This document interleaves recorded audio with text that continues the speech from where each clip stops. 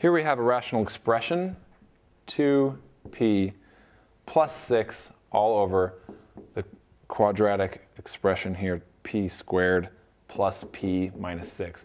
We want to simplify this as much as possible. What we want to do then is factorize this, and then hopefully we can factorize it in such a way that we can cancel something from the numerator and the denominator.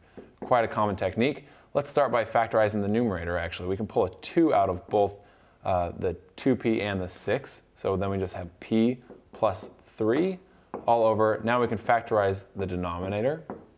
So we know we're going to have a p and a p. We have a minus 6 here, so we need to have 1 plus and 1 minus so that when we multiply these two terms, we get a minus here. So we need to factorize 6. 6 times 1 and 3 and 2. So we know that the difference here is going to be 1, so we have to pick numbers that are different by 1. So not this, but this. Great. 3 and 2. Now the question is which one's positive and which one's negative.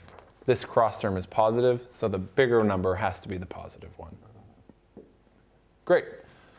As we predicted, we see two things that are the same, two factors or two quantities that are the same, so we can cancel this with this at the same time. So therefore, we immediately get to 2 divided by p minus 2. So our final answer is simplified to just this, 2 divided by quantity p minus 2. The only thing of note is to remember you have to be careful with excluded values here.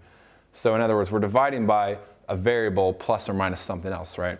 So we need to look at this and see, is this ever going to be undefined? This is going to be undefined when the denominator is equal to 0.